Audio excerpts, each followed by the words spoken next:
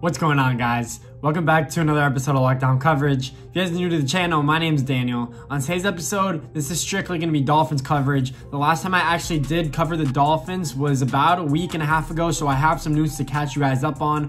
First off that I wanted to mention was that the Dolphins did have two opt-outs that could hurt us this season, specifically two wide receivers, so it did diminish our wide receiver depth.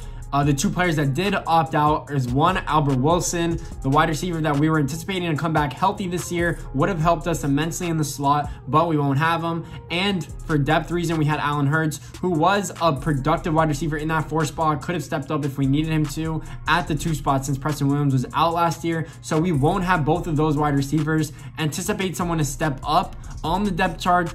Honestly, in my opinion, I think Isaiah Ford is that guy that we're looking for in the slot. He did produce at the end of last year. We actually gave him playing time, and he showed up when we needed him to. We need more consistency, obviously, in the slot because we do have two good boundary wide receivers in Devontae Parker and Preston Williams. So other than that news, some other news that did break yesterday is that the Dolphins will release a patch that they will be wearing on their jersey that will commemorate Don Shula as being one of the best coaches of all time, probably the best coach in my eyes just because I'm a Dolphins fan. But the patch for Don Shula will also include 347, which is the total amount of wins that he had throughout his coaching career, 347 wins. So that's another good thing that the Dolphins are doing. But the main news that I wanted to break was that training camp video did release of, the guy, the myth, the legend, Tua Tagovailoa actually throwing the football for the first time since he did get injured at Alabama. Obviously, you guys might have seen those videos that he released before the draft of him actually throwing and his hip looking mobile and healthy, but this is actually him with the Dolphins helmet on, which has got me so excited. Anything now that people see of Tua Tagovailoa is like, oh my God, he's healthy, like thank the Lord. But Tua Tagovailoa is our Lord and Savior for the Miami Dolphins. He is our best shot of making it back to the promised land,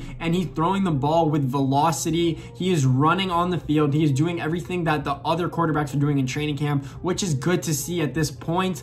A lot of people actually thought that he wouldn't be healthy at this point and that he wouldn't have passed his physical. He did pass his physical. He is throwing on the field. I'm just going to leave up this footage right here so you guys can actually just take a moment and look at how good the ball is coming out of his hands. Literally not going to say anything.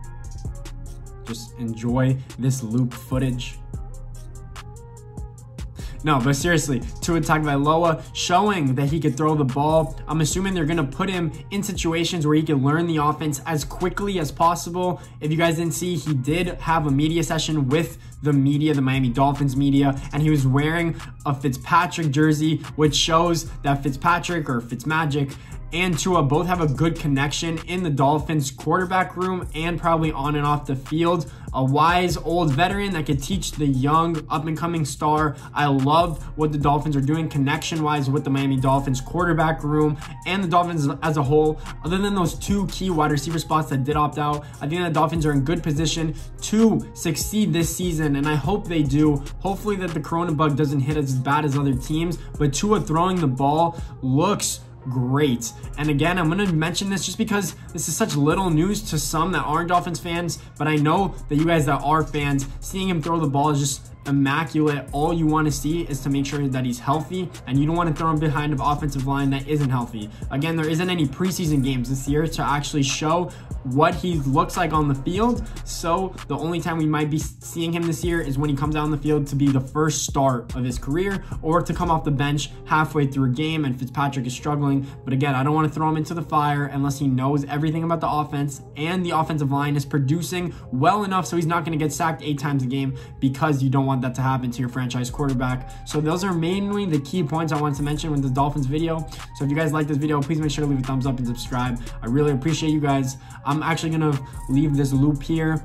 I'm just gonna leave it here. You guys can enjoy the loop. I'm gonna leave it and play it for 4 more times just to show you that our quarterback of the future is finally throwing. Thanks for watching, guys.